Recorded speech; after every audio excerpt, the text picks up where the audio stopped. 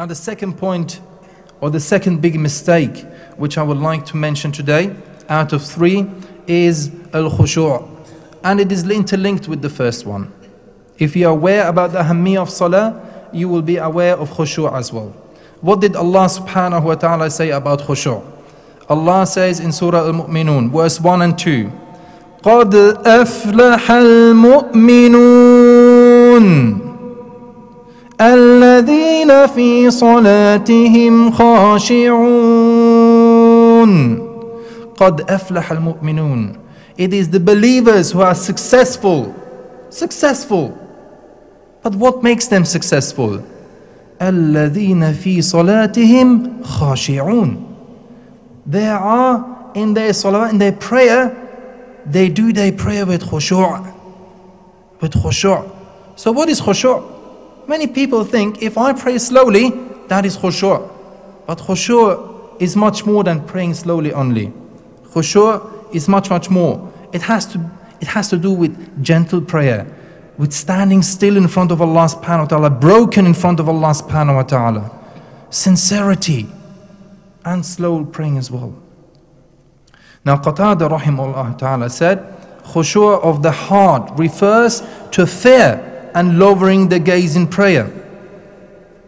And it is amazing that Shaddad ibn Aus said, the first knowledge to be raised from the people will be khushu'. That's the first thing which is going to miss in the ummah. And just imagine, the Salaf used to say to each other, and by Salaf I mean here the Sahaba radiallahu anhum, they used to say to each other, soon you will enter a large mosque with many people inside, and you will not see khushu' there at all. You will not see actually people pray.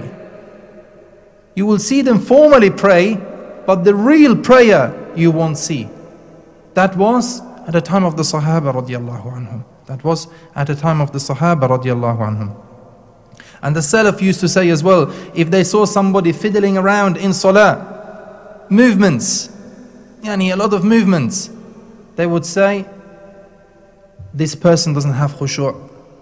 Because if he would have khushu' in his heart, then he would have a khushu' as well on his limbs as well.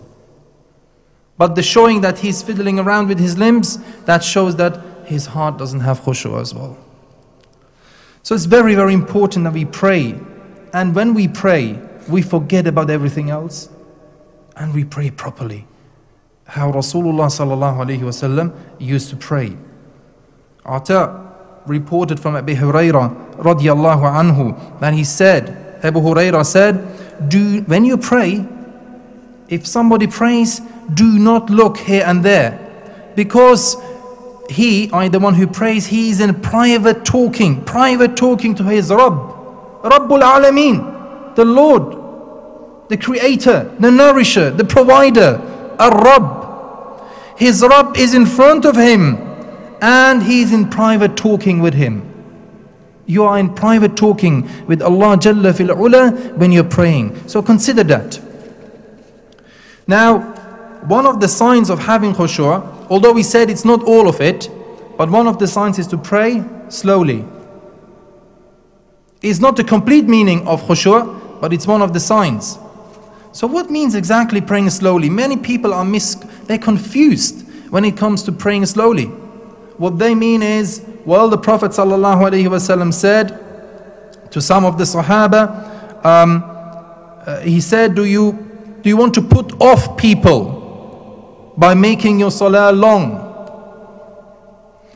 The Prophet ﷺ also said, I have never done a salah. No, that was from Anas radiallahu anhu. He said a statement which says, I've never done a salah shorter yet more complete and perfect than that I did with the Prophet ﷺ. In general, making salah, there is room for that, but when? Listen to that. The Prophet ﷺ said in a hadith, which was reported in Sahih Muslim, I start my salah with the intention to make it long. I start my salah with the intention to make it long. But when I hear a baby crying, I make it short. When I hear somebody is behind me who is confused, who is bothered, who is distracted, then I make it short. This hadith is reported in Sahih Muslim. We all know the hadith of Mu'adh radiallahu anhu, when he prayed with the Prophet sallallahu alaihi wasallam, and then he went off to pray in a near village. He was the imam there. He prayed again. So once he prayed there, he recited Surah Al-Baqarah in the first rak'ah. Surah Al-Baqarah. And one of the people behind, he couldn't anymore. So he stopped praying behind Mu'adh, separated himself, completed alone. And when the other people, when they saw him doing that after Salah, they said, "You're a munafiq. What are you doing?" He said, "No, wallah, I'm not a munafiq. I will go to the Prophet sallallahu alaihi wasallam and I will tell him the whole story." And he went and he told. Then the Prophet sallallahu alaihi wasallam addressed Mu'adh radiallahu anhu by saying, "Do you want to chase people away from the salah? Do you want to chase people away from salah? Why don't you recite surahs like Al-A'la, Al-Shams, Al-Layl?"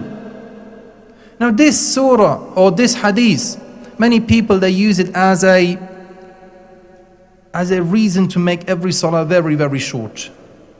And that's wrong. This hadith is misunderstood. What we mean with this hadith, what the Prophet ﷺ was trying to say to Mu'adh here is, Isha, Salatul Isha, very late, don't make long surahs. The problem here was a very long surah, actually the longest of the Quran, Surah Al-Baqarah, at a very, very late stage, very, very late time. That wasn't a good thing. But it was a common practice to actually recite long surahs. It was a very common practice to recite long surahs, as it is reported from Sa'id al-Khudri radiallahu anhu, described the length of Dhuhr prayer once. He said, and this is mentioned in Sahih Muslim as well, he said that if one of us would need to go to make wudu, if one of us of the Sahaba, the prayer is started, if one of us would need to go to respond to the call of nature and make wudu, and you have to bear in mind that at that time the Sahaba usually they didn't have toilets inside their houses, so there was let's call it private toilet, a public toilet near to the Baqiyah, the graveyard in Medina. Near to that there was a public toilet there, so the Sahaba, whenever they wanted to respond to the call of nature and make wudu, they would go there. So that's a distance. It's the last thing in Medina at that time. That was actually outside Medina, at the border of Medina.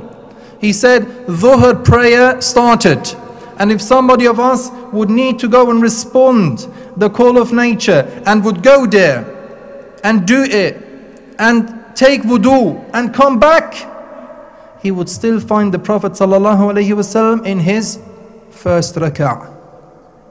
In his first rak'ah. That was the length of Dhuhr prayer at the time of Rasulullah ﷺ. And even Maghrib, many people think, no, Maghrib has to be very short. That's not the case. The Sunnah, as we know it from Sahih al-Bukhari, for example, mentioned Sahih al-Bukhari that the Prophet ﷺ prayed Maghrib prayer with Surah Al-A'raf. Maghrib prayer with Surah Al-A'raf, which consists of 206 ayat. Not how we read it, but how the Prophet ﷺ read it. After every ayah stopping, proper tajweed. So why is it that we all think that we have to make our salawat very, very short? If you don't make your salawat long, you won't feel the sweetness of salah. You won't feel the sweetness of salah actually. طيب.